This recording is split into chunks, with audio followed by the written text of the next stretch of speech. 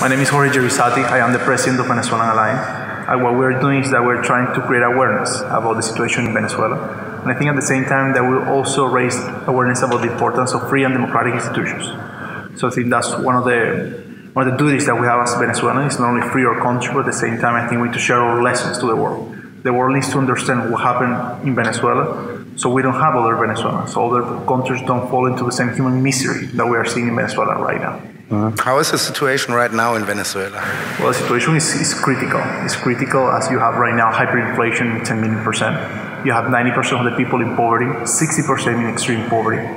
You have really the entire population cannot afford to have 700 calories per day. The entire population is trying to find food on the garbage because the policies of this regime and the previous administration has implemented severe conditions towards and hardship towards the Venezuelan economy.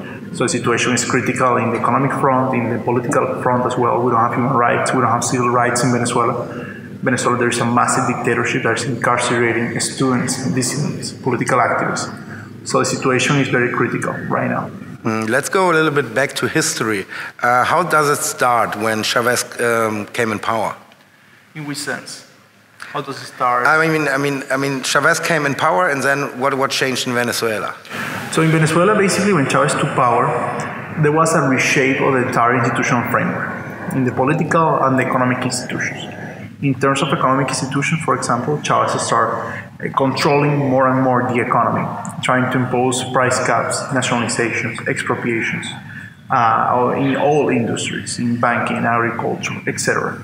So, and in the political sphere, Chavez started centralizing power to the executive branch. So basically, in Venezuela, what we saw is what we saw, for example, in the Soviet Union, that the political party, the charismatic leader, and the state became the same. And that's extremely harmful for a democracy. If we believe in liberal democracy, we believe in division of powers. If we believe in liberal democracy, we believe in a government that provides public goods without discrimination. And in Venezuela, we don't have it for years. So in the political sphere, Chavez started centralizing power, step by step. You don't lose your freedom from one day to the next. It's a process. And he started centralizing power. He started making the politicization of all institutions, from the oil company to the central bank to the judiciary system. So when you have that, then you start having a state that has too much power, start consuming civil society. So that happened, and also the economic controls. So you start seeing how Venezuela started deteriorating into a tyranny. That is what is right now, because right now you have 40,000 violent murders per year in Venezuela. You have 5 million people who have fled the nation. You have hyperinflation. You have a huge humanitarian crisis. So Venezuela is right now in really collapsing in all fronts. And that's why we need to make a change. And not only for Venezuela, but for the region in general. We cannot have a failed state in the middle of the continent, of the American continent, with a migratory crisis only comparable to the Syrian refugee crisis. We cannot have that. So basically, Venezuela is in a state of collapse that we need to change right now. And the only way to do it is with a political transition. We have a clear roadmap in Venezuela. We need to stop the usurpation of power in Venezuela. We need to have an interim government, and we need to have free and fair elections. And if we do that, then we can start tackling the economic hardship with our national plan, or national economic plan, that I believe that we can bring prosperity to Venezuela, rule of law to Venezuela, and stability to Venezuela again. Let's talk about the development after Chavez. So Maduro took power. What changed then? So first of all, let's go to the Chavez administration. All these horrible economic policies of more control to the private sector for political purposes, which is extremely important to remember. When they control the economy, it's for political reasons. For instance, if you control the currency exchange, you control import and export. So you control a huge part of the economy, therefore you control politically that part of the economy. So then when Maduro took power in 2013, then Maduro inherited those bad economic policies, and he deepened those economic policies. So from 2013 to up to date, the Venezuelan economy GDP has lost 60% of its value. To put in comparison to, for example, the US Great Depression, in the Great Depression, the US lost 25% of GDP. So this is more than twice as high. Same with the Greek crisis, same with the Spanish Civil War. So it's the worst economic collapse in the history of the modern history of the Western Hemisphere. So Venezuela right now is collapsing because of the policies of Chavez and then Maduro. But in these 5 years, for example, the minimum wage has lost 97% of its value. Imagine that. And that's why Venezuela's minimum wage is $6 per month. You can only buy 700 calories per day with that. And that's why Venezuelans are losing weight like no other country. So Maduro started repressing the financial sector a lot. He started imposing even more price caps in 2013. And his way of handling the political crisis of Venezuela has also incremented the risk of Venezuela, for example, or international risk of creditors, for instance.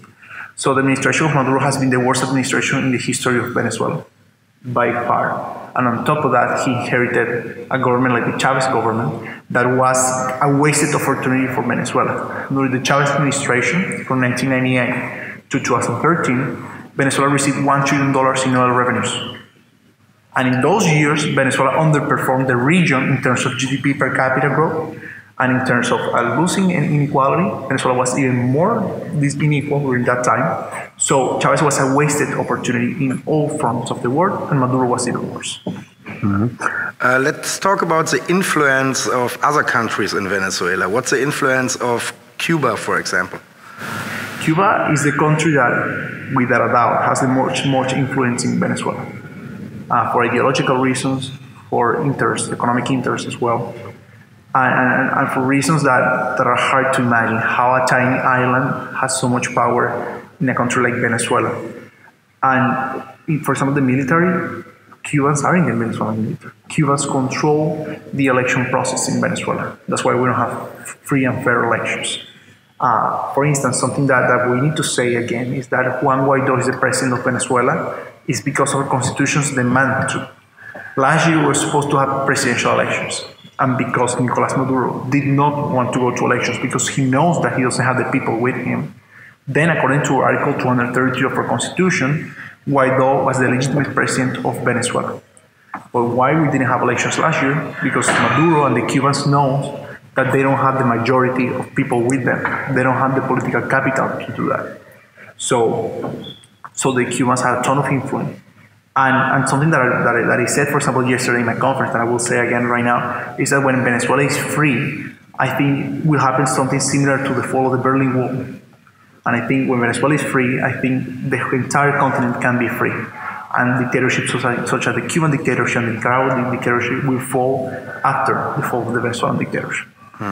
You mentioned how can it be that a so small island has so much influence? Could you describe it a little bit more? How is it possible? What's the deal? I mean, what is Cuba getting out of it? Why do they have so much power?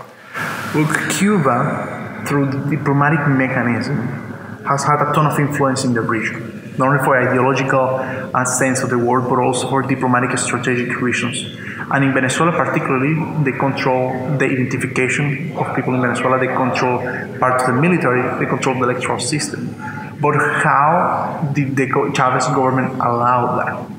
And that's why I think Chavez was extremely anti-patriotic, anti-Venezuelan. It's because of that, because he allowed another country to intervene into the Venezuelan economy, into the Venezuelan political institutions.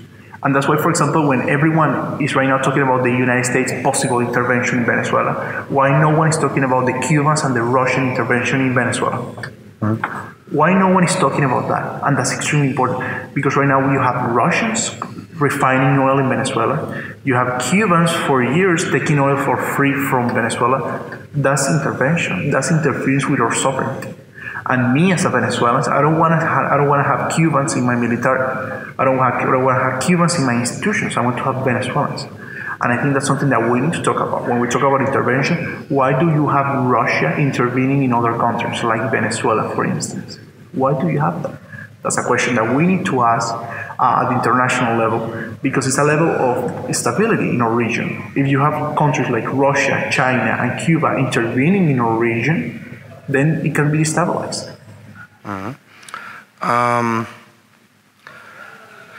Okay, how is the influence of Russia? I mean, you mentioned Russia. I mean, Cuba has a really big influence. Is it because they are backed still by Russia, or? No, the Russia influence and the Cuban influence are not the same one, are a different one.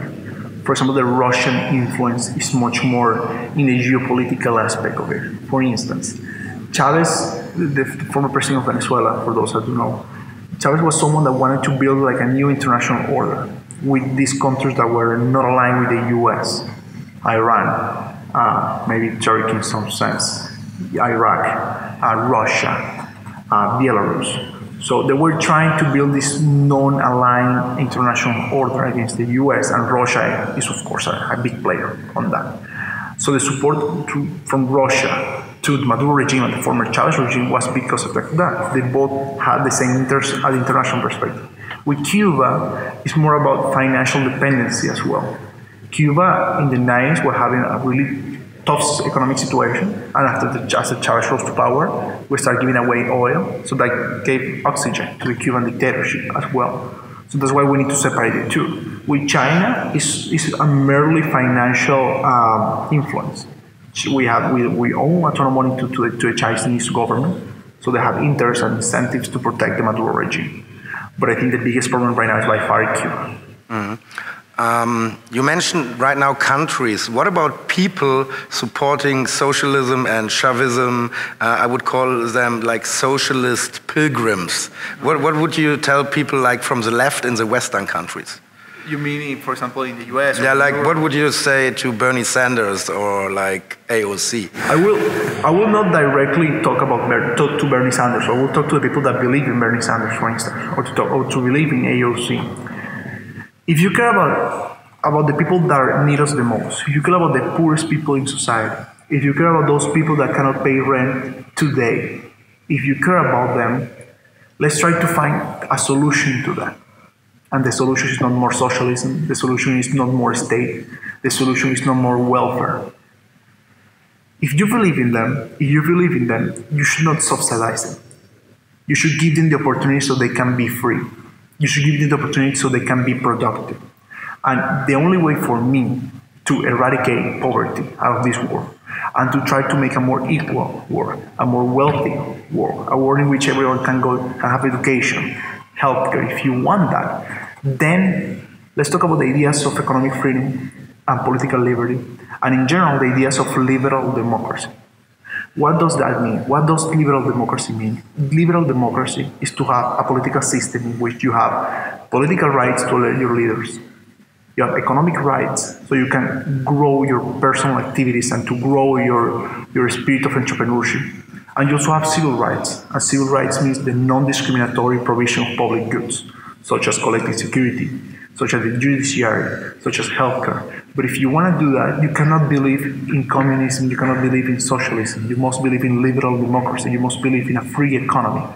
And that's why, for those people that, for example, feel represented by Bernie Sanders, I will tell them, let's talk about the issues and let's see which solutions can we provide and which public policies can we provide. But I'm sure, because the entire empirical data shows that is not with socialism. It's with a free economy, it's with a political system that encourages an open society, and it's with those institutions that we can eradicate poverty, as the Western society has done. Not following the Venezuelan example, but following the examples of countries that have become prosperous. You mentioned the Venezuela example. 10 years ago, like everybody from the left parties in the whole world said Venezuela is the best example of the, how they call it, democratic socialism of the 21st century. 5 years ago, they said, it's maybe not going so good. And today they say it, they always say, it's not real socialism. What would you say to them? Is that again, for example, even now you have people defending what is happening in Venezuela. People defending Maduro or defending the legacy of Chavez. When you hear them, you understand that for them, it's not about the reality, it's about an ideology. And they're blind by their ideology. And I think the only thing that they can create is more poverty. I think those that really care about the issues need to see the reality of the situation, need to see which policies led to this reality, So we never make the same mistakes. For those that even now are still talking about how good the socialist system of Chavez was, they're just ideological and they are blinded by the reality. That the way and the political system and the economic system implemented in Venezuela really produced these horrible results in Venezuela. Venezuela is right now struggling, and Venezuela is right now in this horrible condition, not because of other reasons, such as, for example, declining oil or mismanagement of the economy. It's not because of that. It's because of policy. It's because of ideology.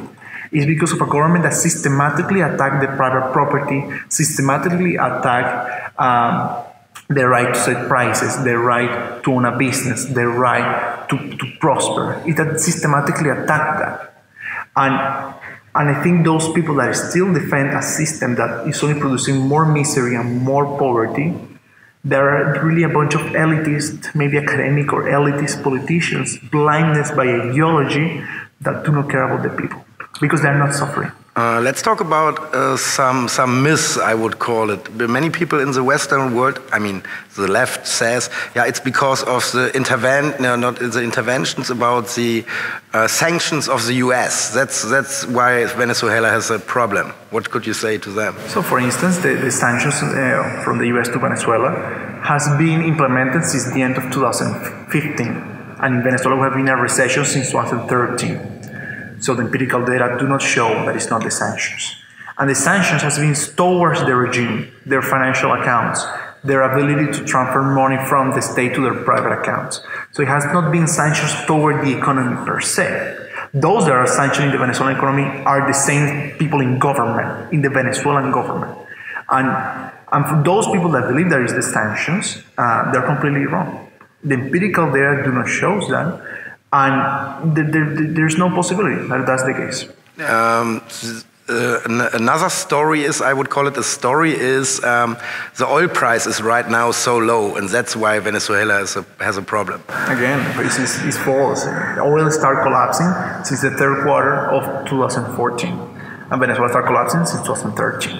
And again, I said collapse in a very light manner because oil has been spiking again. But Venezuela is more and more collapsing. And again, since in the Chavez administration, there's something interesting. Chavez was elected in 1998, in the week that historically oil was at the lowest price in history. Chavez was elected that day. Then 10 years after, oil was per barrel at $140, the highest in the history of humankind. During those years, we received more than $1 trillion in oil revenue, plus $200,000 million in debt, international debt. So that amount of windfall we never had before, and this is a wasted opportunity by policies. So, and right now, for instance, because of mismanagement of the oil industry, right now we're producing 600,000 barrels per day. In 1998, we used to produce 3.5 million. Why? Because when Chavez, for example, in 2002, fired 200,000 engineers and they put politicians to run oil industry. What will happen? Everything that you are seeing right now. An oil industry devastated that we will need to rebuild in the future. So the only ones that are really shooting their own foot is the government, by destroying their industries, by destroying the private sector, and by destroying everything that was making Venezuela productive.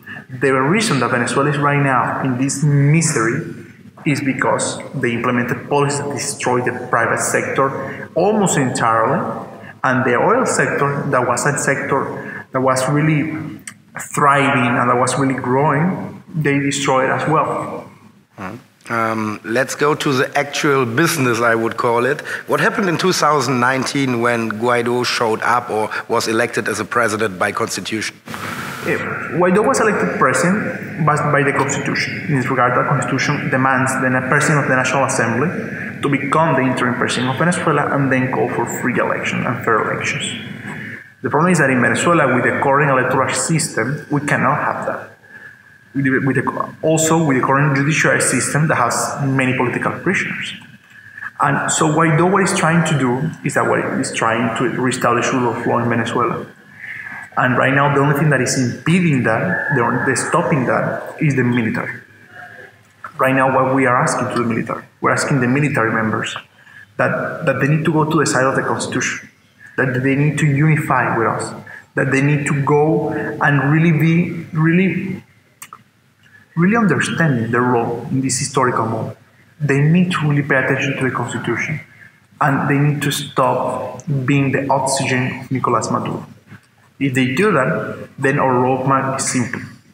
Let's go to a transition government, and then let's have fair and free elections with international observancy, elections without political prisoners, elections in which the witnesses of the polls are not prosecuted, elections in which political activism can be done in every university, can be done in any street, elections in which there is no prosecution from the government to authorities, elections in which you can be in media, elections in which you can talk to the people directly in the poorest communities of our society, elections can be transparent.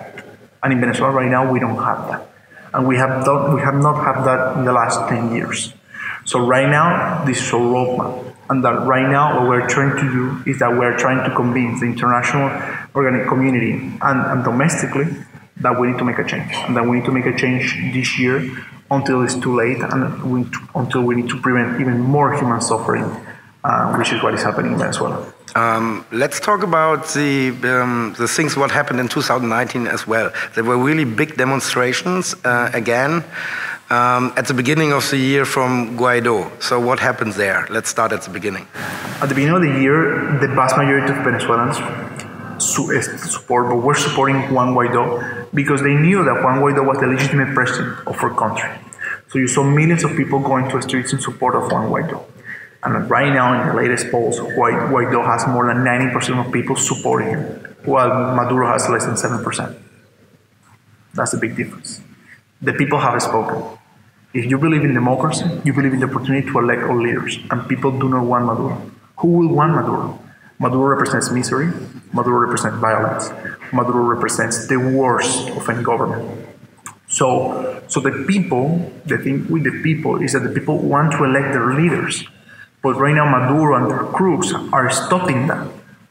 And that's right now the fight that we have. How we can make a transition. How we can make a transition that assures and guarantees governability, rule of law, and peace.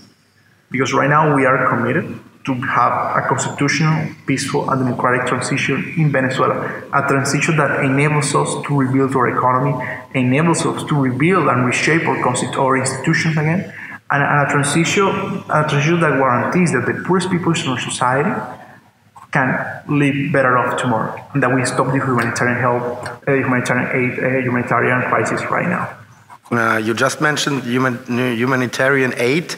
What happened during this LiveAid event? You know, when they tried to bring humanitarian help over the border. Well, basically, we saw the worst of the regime that day, because we were trying to bring humanitarian help that will help more than 20,000 people with medicine, etc. And the Maduro regime just stopped that, and they burned that. They burned the humanitarian aid that were supposed to help people that have diseases, people that are in hospitals. So you saw what the Maduro regime is about. It's about destruction, it's about controlling the economy, it's about controlling the country. And what we're trying to do with humanitarian aid is to help those that need us, those that they cannot wait a week. You have, for example, families that, if you have a family member, a grandfather, for instance, that need to have dialysis, or that they have cancer, they cannot wait until tomorrow. So what we're trying to do, we're trying to help them, even though we're not in government yet. What is Maduro doing? Blocking humanitarian aid. Like no government, I think, before was capable of doing something like that. Stopping help for their own people is simply too much. Then another thing happened. I think you call it Venezuela sin luz. Is that correct? Venezuela without electricity. Yes. So what happened there? Well, basically in Venezuela, we saw this year, and we have seen throughout this year, is that people don't have electricity for 3, 4, 5 days in a row. For example, this started in February. In March, is that people start not having electricity for most of the day.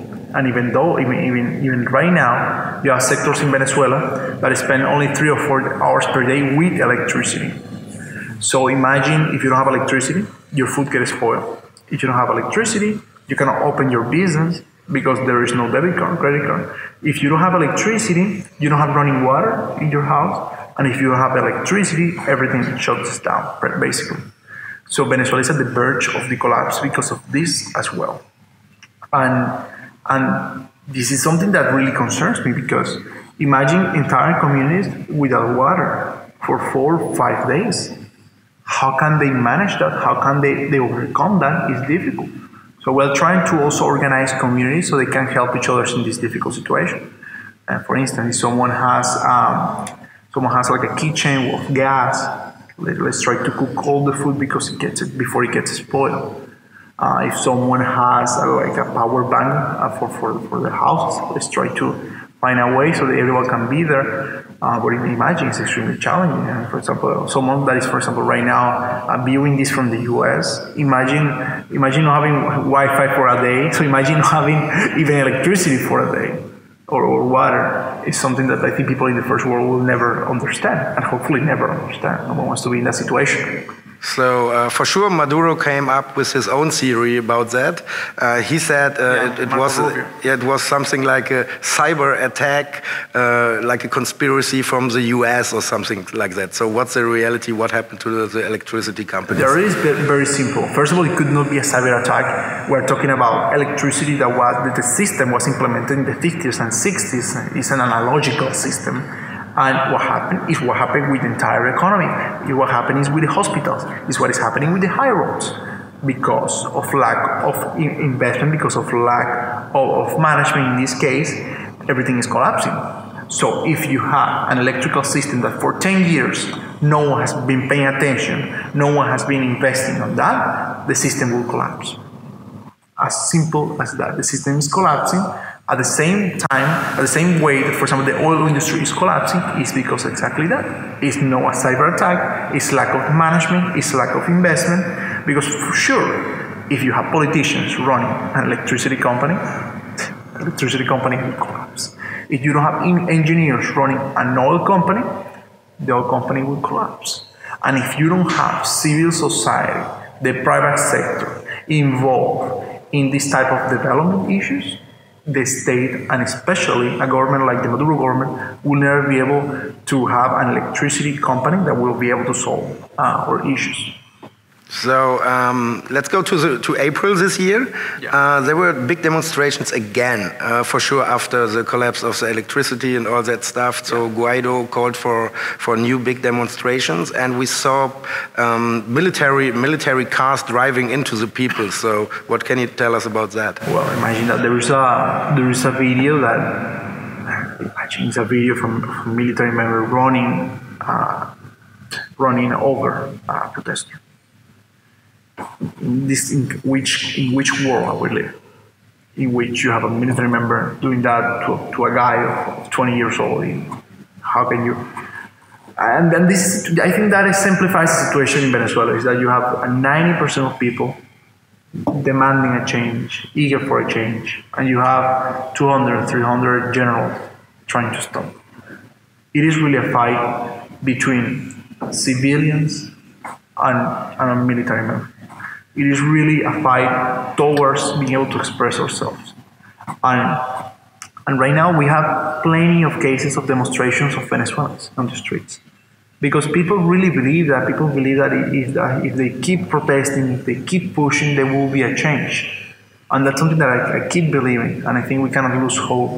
And that's why every time that we have a manifestation, millions of people go to the streets.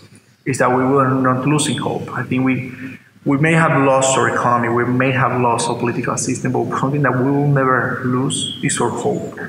And that's why I'm here, and that's why every day I'm working for this, and that's why I'm giving conferences around the world. Because I think every one of us, from our role, from our duty, if we keep doing that, we can make a change. And I think a big message that I want to give to the international community is that Venezuelans, that we will fight, and we will keep fighting, and that we will do everything that we can so we can make a change.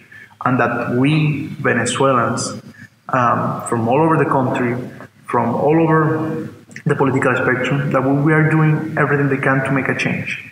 And from the poor sectors of Venezuela, they understand that socialism is not the answer to a problem. They understand that the way to have a better country is with a liberal democracy. The way to have a better country is solving all problems through democracy, through consensus, through union. And that's something that I want to say to the international community, because I think Venezuela will be an example. Right now it's an example of something horrible, but in the future it will be the example of a country that resurrects from the worst that can happen to a country, from the worst human misery that you can have. I think Venezuela will become the best example of a country that got back into his feet. Mm-hmm. Some other bad things we have to talk about. What about, like, we saw videos of people being tortured by the military. What do you know about that? Well, the vast majority of the problem is that the vast majority of these videos are members of the military that maybe even be Cubans. So you have, for example, the SEBIN, that is the intelligence of the police intelligence of Venezuela, that they have tortured. I have Frenchmen who have been tortured. And I think the vast majority of the military members, not the generals, but the middle military members, are not with the regime, but they're being scared of by these guys as well. We have more than 20,000 Cubans inside the military, for instance, doing surveillance. So I think that's something that what we need to say is that it's not that the entire military is with the regime, but they are highly surveillance, and you have a bunch of Cubans and members of the regime inside the military doing this stuff. In Venezuela right now, we have hundreds of political prisoners that are civilians and hundreds of political prisoners that were former military members. So in Venezuela right now, we have, I think, almost 1,000 former students are right now in prison for political reasons. And that's why in Venezuela, we cannot have fair elections and free elections until we restore rule of law and until we don't have any more political prisoners. At the last demonstration, we saw people from the military running over to the opposition. What could you say about that? How many people are that? So running over? Yeah, running over to the opposition. So said, I'm going to quit my military stuff. I'm going to be with the people. Yes, I mean, we have been trying to find ways to create a legitimate way for them to escape the horrible prison that the military structure has become. Because it's really a prison. And the level of surveillance that there is in the military is horrible. So they found this way that by escaping the territory of Venezuela, they will be able to be freed from this prison. And what we are saying at the opposition, what we are saying from the leadership of Juan Guaido and the National Assembly, is that everyone that does that will be welcome, and there will be amnesty. And if they work with us to make a democratic transition in Venezuela, we will welcome them with open arms. And I think that's something that we need to do. Because if we want to rebuild Venezuela, we need to do it from forgiveness, we need to do it welcoming all sectors of society, and we need to do it with peace. And I think I really believe that if we want to rebuild our country, we need to stop the hatred rhetoric that Chavez bring it to Venezuela, and we start talking about peace, about consensus, about democracy, about resolving our problems through consensus, public discourse, and an open society. Mm-hmm. How would you describe the situation right now at the borders, for example, with Colombia and Brazil? Well, the situation right now, for example, you talk about migration. Yeah. Well, for example, right now we have Venezuela is the worst migratory crisis since the Syrian refugee crisis. According to many estimates, more than 5 million Venezuelans have left the country. For instance, in Colombia, we have 1.5 million Venezuelans. So a country like Colombia, I want to say that they have been amazing with us. They have been extremely helpful with us. They have incorporated many Venezuelans into their society in ways that I'm really grateful about. So right now we're trying to find ways so people that are crossing the border massively from Venezuela to Colombia can be reinserted into the labor markets in Colombia. Because, I mean, according to the UN estimates, if Venezuela continues through this humanitarian crisis, more than 8 million Venezuelans will leave by the end of the year. We are talking about 1/3 of the nation leaving the country. The worst humanitarian crisis in the history of our continent. So right now the situation with the border is closed legally by the Maduro government to stop humanitarian aid. So people are crossing the border in ways that is not even legal, or not even secure for them. But people are escaping socialism. People are escaping these policies because they need to feed their families. Doesn't matter if they bring their family with them to Colombia or if they leave their families in Venezuela, they send them food and medicine. Because it's not even sending money. If they send them money, there are no items, there is no food. So the situation in our border is something that we're really tackling. We're finding ways to help them into this transition, and we are finding ways to help Venezuelans incorporate in the labor market of these new countries. I mean, how would you describe the situation right now in the society? Because we know, for example, in every family is, for example, a guy who supports Chavism or is a Chavista or something like that. Could you even trust your own family anymore or your neighbors? Look, I mean, look, in Venezuela 10 years ago, there were plenty of Chavistas. Right now, there are not, but there were plenty, and there are plenty of people that still believe that, for example, 10 years ago, things were to a good reason. But that doesn't mean they're bad people. And I think that those people that believe, for example, that Chavez was the solution to their problems, I think it's our duty and our responsibility to show them that our policies, that our plan, that our perspective is the solution to many of the issues that they saw in Venezuela. It is true that in Latin America, poverty is a big issue. A big issue, and we need to tackle that, and we need to overcome that. And I think that if they believe that, for example, with more redistribution, if they believe that with more socialism, they could overcome that, we are the ones that need to show them that it's not that way. And to that person that has a friend that was or is Chavista, it's not about arguing against them. It's about building bridges with them. It's about bringing them to our side. It's about talking to them and explaining to them why the ideas of a free economy, why the ideas of an open society are the ones that will help them. And I think it's all about reconciliation. I'm 22 years old. Chavez rose to power when I was 2-3 years old in 1999. And for my entire life, I have been living in a country in which the government has a rhetoric against part of society, in which the government is trying to divide us, in which the government is trying to say that we are no longer brothers, but rather enemies to each other. And I believe in exactly the contrary of that. I believe in a society that understands that we are brothers, that we may have difference in ideology, we may have difference in the way or perspective of seeing the world, but we need to respect each other, we need to talk to each other, we need to understand each other. And at the end, with that freedom to talk about the issues, with that tolerance, I think the best public policies, the best institution, and the best type of government will be born from that. I'm a huge believer in this. I'm a huge believer in freedom of speech, in ideological freedom, in rule of law, and in civil liberties. Let's take a look to the future. Would you support an intervention, for example, from the US? I mean, right now what we are saying is that all options are on the table because we are already intervened by the Russian military. We are already intervened by the Cubans. But at the same time, we're saying that what we aim for, what is our objective, what is our goal, is that we are able to overcome this problem domestically, with international help for sure, with financial pressure, and with diplomatic pressure towards the Maduro region.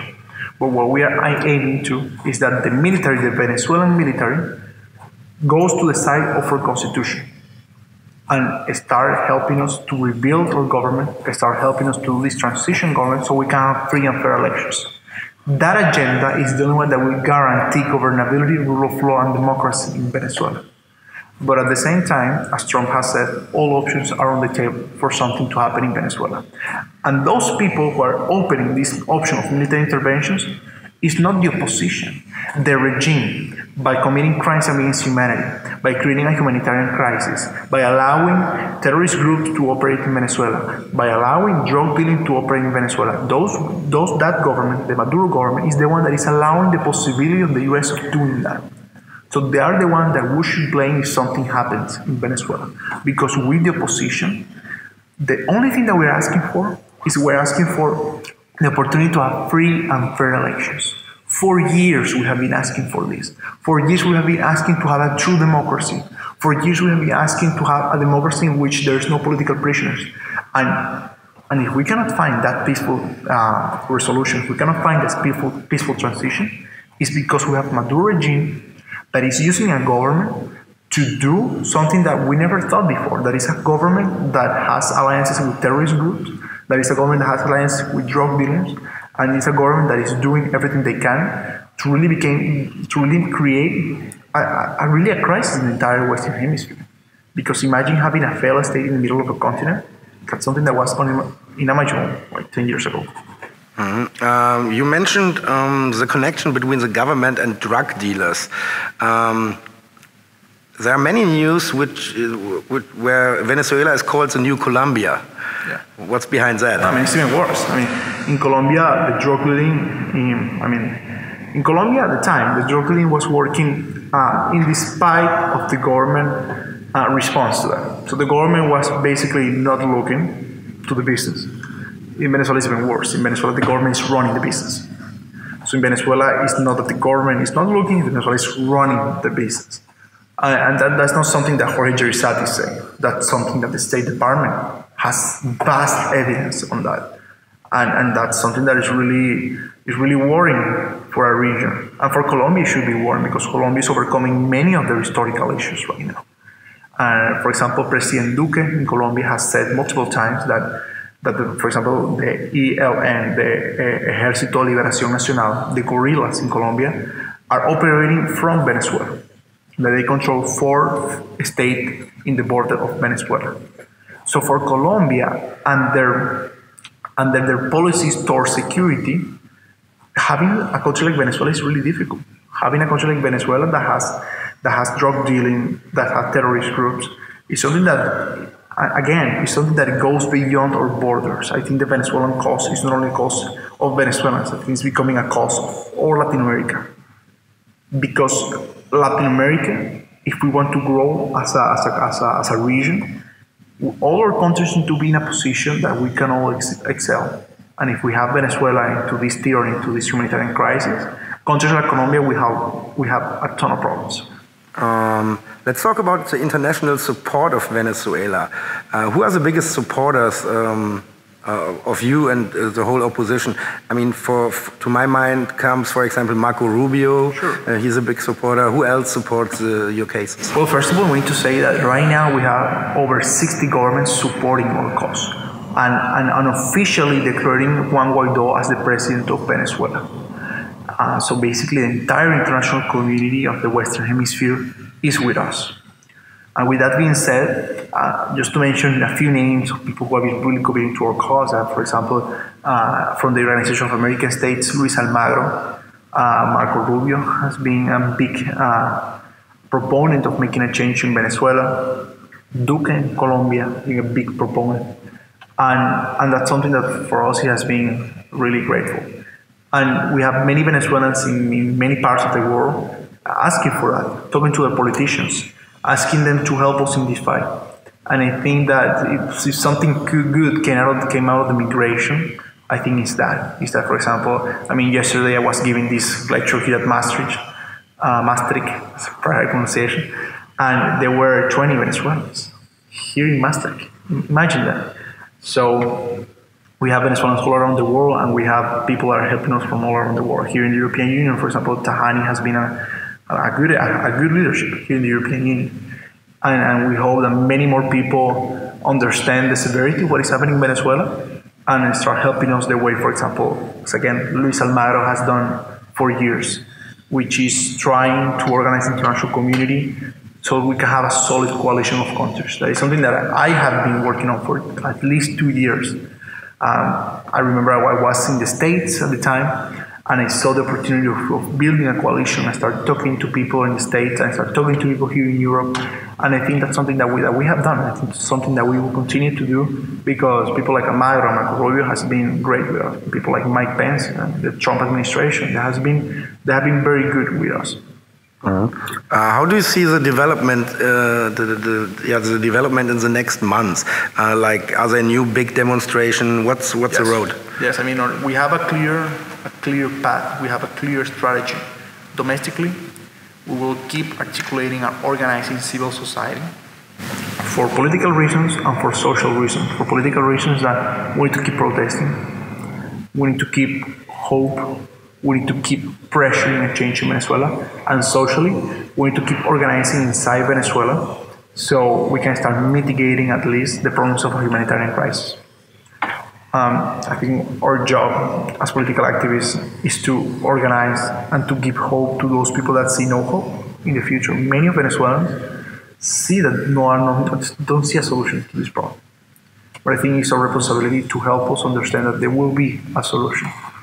And internationally, we need to keep doing what we're doing. We need to keep organizing the international community. We need to pressure with more sanctions, diplomatic and financial sanctions, build an even bigger coalition of countries supporting us, and build even more awareness about the situation in Venezuela. And my prediction will be that in the next months we will have a free Venezuela, and we're working towards that, and we're working for that. And that's something that we're really committed, and that's something that can happen any day. Because right now the only thing that is stopping that is the Venezuelan military. Just to be extremely direct. For sure, I would wish that for you, and I wish you all the best for that. But if I would give you one free wish for the future of Venezuela, what would you say? A free wish for the future of Venezuela, that we have a liberal democracy in which we have economic freedom, we have political freedom, and we have civil freedom. With that being said, I want to have a government that do not discriminate for ideology, ethnicity, or religion. I want to have an economy that is free, so people have the right to pursue their dreams. And I want to have a society, again, if this is a free wish, a society that understands that after these 20 years of misery, these 20 years of problems, these 20 years of fighting, a society that understands that only by forgiving, by peace, by cooperation, by unity, only by doing that we can excel as a country. And a society that understands that we will do anything that we can, so after these 20 years of misery, we can have a better country tomorrow. It will not be a perfect country. It will never be a perfect country. But it will be a country that we feel proud of. That will be my free wish.